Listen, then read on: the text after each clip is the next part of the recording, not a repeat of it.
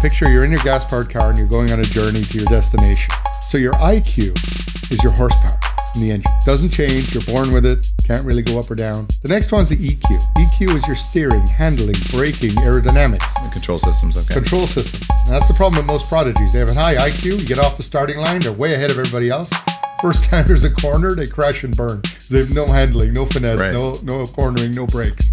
So you need that EQ to get around the bends in life. In the car with you is your RQ. That's your relationship quotient.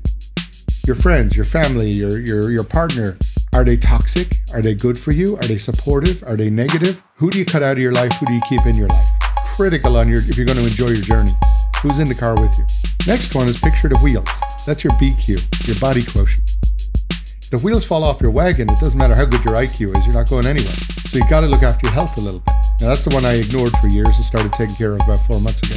Next is, imagine if this car has a spare tire on the back. I call that your FQ, financial quotient, taxes, legal, accounting, contracts, insurance, spare keys to everything, money for a rainy day, your 401k.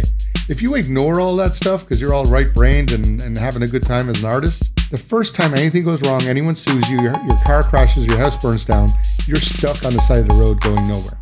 If you have all of that put in place, you're up and running the next day with a rental car from the insurance company. The most important one is your GQ.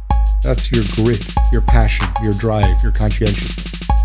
And that's your fuel, your gas. If you run out of that, doesn't matter how good the car is, you're still not getting there. So you got to balance your cues.